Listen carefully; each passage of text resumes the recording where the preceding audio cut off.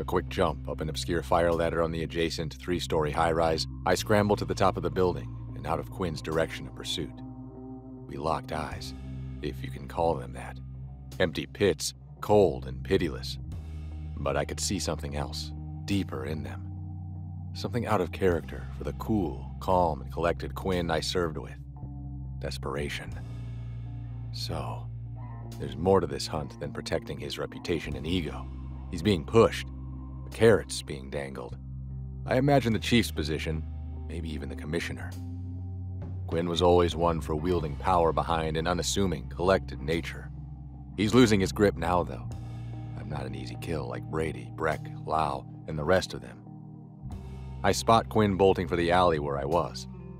A fire brigade arrives on scene and smothers the flaming building, while the pack of officers scours the scene for bodies and clues. From my vantage point, I can see Quinn's undercover car parked up the street out of the way to avoid detection. These cars carry a myriad of weapons and tools worth more than most of the properties in the surrounding area combined. Stealing one of these is a deadly affair. Each one has a registry code-protected fingerprint scanner in the ignition lock system. When the key is turned, the scanner instantly reads the fingers, and if they're not correct, 2 wires in an auxiliary gas canister go live and destroy the vehicle and everyone in it. I can't steal the car, but I can make sure it never drives again. Quinn passes the back alley in rage and panic and rounds the corner. I head down the fire ladder and run through the alley on the opposite side of Lau's. The crews are distracted, and I head up the street to the car. Behind the rear license plate, I find the registry pad and type in the old registry number we used on the force, unchanged after all these years. Doesn't surprise me. I can't add my fingerprints to the registry, but I can take his out. I close up the plate. From my jacket pocket, I pull the photo from the high-rise and put it on his windshield.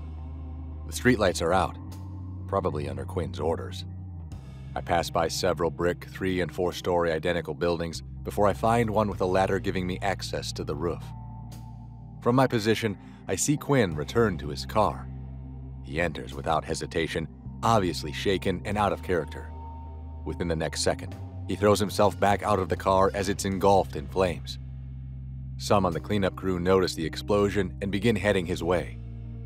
He's on his feet already, his desperation approaching madness as he flees the scene away from the car and lows towards me. He turns north on the street just 2 buildings down from me. I know where he's headed. I could have predicted it, given his nature and present state. Odeyo Heights. I've got to keep on him. There's no telling who or where in Odeyo he is going, but if he gets away, you can bet he'll collect himself and come looking for me again with redoubled determination. The moon shines bright on the dark roofs. Not a cloud in the sky. I find navigating the back alleys easy under the moonlight.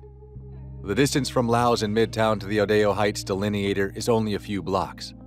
I parallel Quinn, getting a visual of him every now and then between blocks. Still no lights on the deserted street. Even in the dim moonlight, I know my way around these old brick buildings.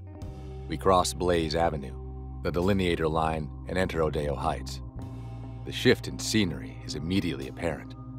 Old historic brick buildings give way to crumbling structures and boarded-up doors. The flow of money to this portion of the city cut off long ago. The streetlights are on here, but half of them are burnt out or flickering. This is Quinn's old neighborhood and my old beat. At the next block intersection, I look over and see Quinn stopped on the street corner, hunched over, obviously in pain. Headlights approach from the east side of the intersection. Quinn jumps in the vehicle and they continue north. I didn't have time to ID the driver. I dart over in time to see them turn left at the old school grounds 2 blocks up. Some sort of meeting, I imagine. The old school grounds are in the possession of the councilmen from Odeyo, and they often use them for political gatherings. I head toward the school grounds at a dead sprint.